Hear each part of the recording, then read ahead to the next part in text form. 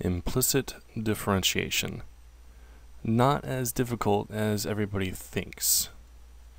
So I came across this great example, and you're asked, let's say you're asked to find dy dx, and you're given an equation that looks like this. We've got the y squared minus x squared times y plus a 3x cubed equals 4.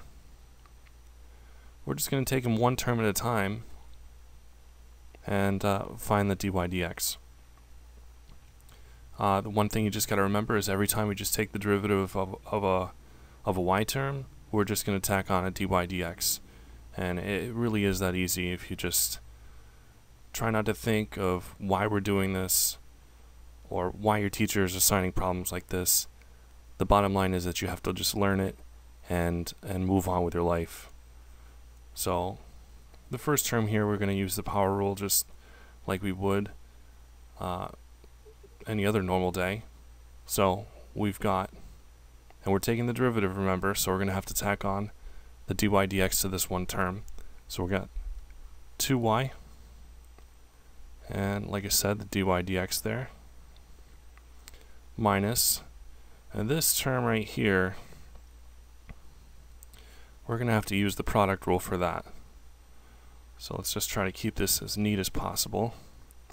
So first term, x squared times the derivative of the y, which is 1, but since we're taking the derivative in implicit differentiation, we still have to put on that dy dx here. A lot of people get messed up with this move. They just think it's just going to be 1, and you won't see it because 1 times x squared is just x squared, but that's not the case. So do that plus the second term, y.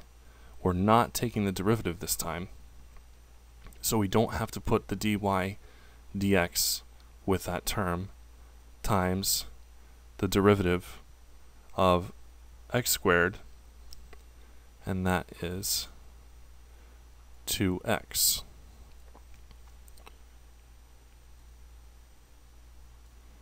And what's next here? So we've got the 3x cubed, derivative of that, 9x squared equals, and the derivative of any constant equals 0. I am just going to scroll down a little bit here.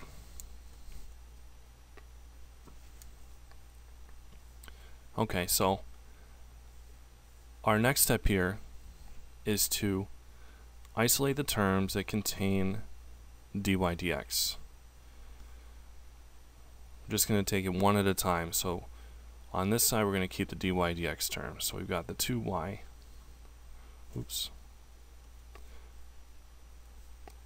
2y dy dx, and trust me, this is going to be become second nature to you.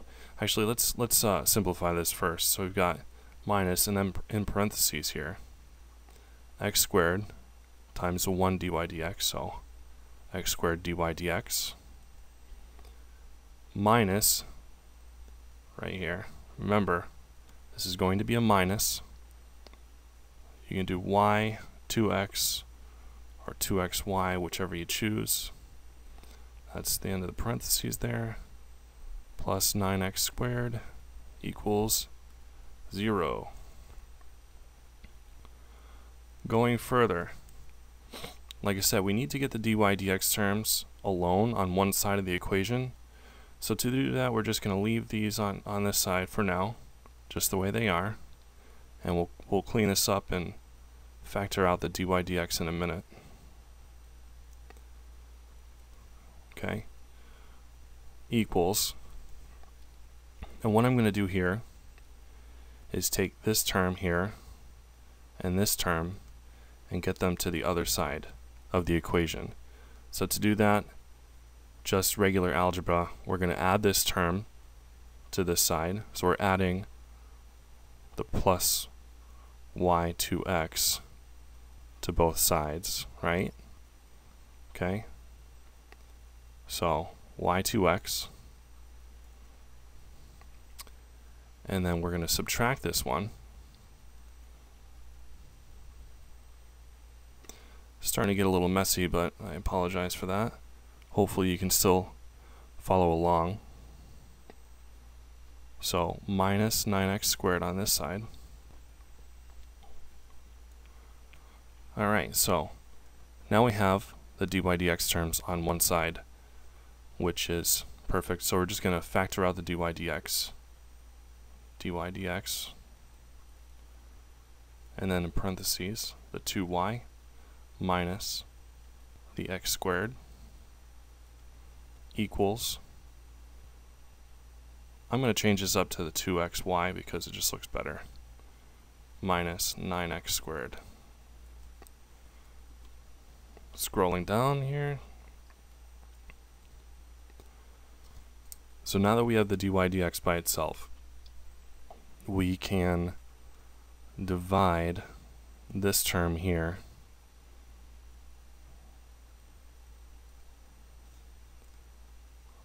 on both sides. And what that does is this cancels out, leaves the dy dx alone, and then our final answer here, and you can already see what the final answer is here, but I'll rewrite it down here, is going to be dy dx